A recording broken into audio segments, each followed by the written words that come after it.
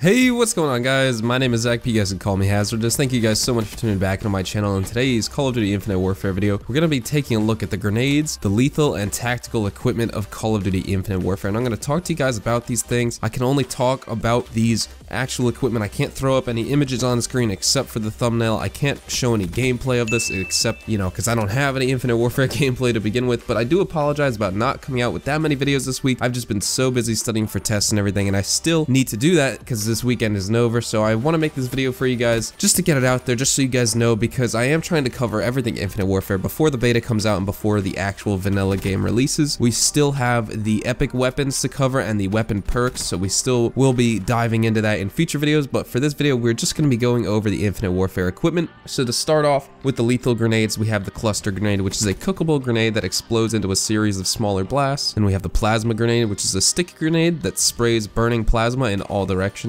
Next up we have a seeker grenade, which is an autonomous sticky device that seeks out nearby enemies and explodes. We have the trip mine, which returns from other Call of Duties like Call of Duty Black Ops 2 and Black Ops 3, which is a magnetic mine that detonates when an enemy interrupts the beam. We have an exploding drone, which is a launched aerial drone that explodes on impact or remotely with R1/RB or by double tapping square X, so that's basically the C4 of the game. And we have the Flechette Grenade, which splits into multiple propelled grenades on impact. We have the black hole projector, and it creates a singularity that pulls in enemies with crushing force. We have a black hole in Call of Duty Infinite Warfare, a black hole grenade. That is absolutely insane. Next up we have the biospike, which is a thrown ballistic knife that explodes on enemy impact and can be recovered after use. And then, it turns out they do have C4, which is of course a high explosive that sticks to surfaces and can be detonated remotely with R1 or RB by double tapping square or X. Now moving on to the tactical grenades, which just aren't lethal. You throw them with LB or L1, and these just help you out with your team, and they're like stuns and flashes and stuff if you're not familiar. None of these are offensive or actually fatal, but we have the personal radar, which is an activated sensor array that tracks enemy location by heat signature. I feel like that's going to be overused. We have the jammer grenade, which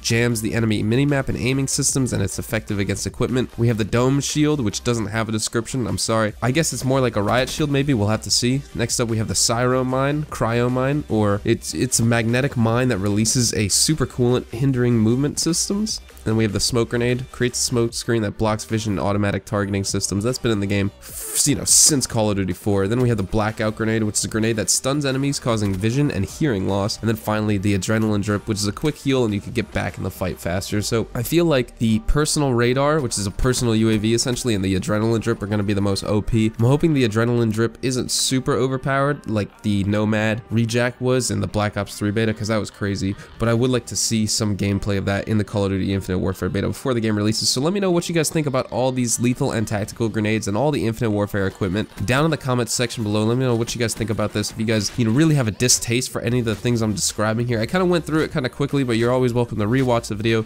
to listen to the descriptions further. And of course you could do some research online yourself. That is what I would recommend if you want to get all the Infinite Warfare news. But also, if you guys do, subscribe to my channel. And just in case you guys are new, YouTube has changed their terms of service and all this stuff, so if you do subscribe, hit that bell, and then when you click on it, it should say highlight or all. Click all to receive my videos, because all my videos won't show up in your sub box, only a select few will. So if you click all, you will see all of my videos that I upload, all of my new videos that I upload in your sub box. So I definitely recommend that if you want to hit the subscribe button. I thank you guys so much for watching. Drop a like if you guys enjoyed. Have a fantastic day, and I will see you guys in the next video. Adios, amigos.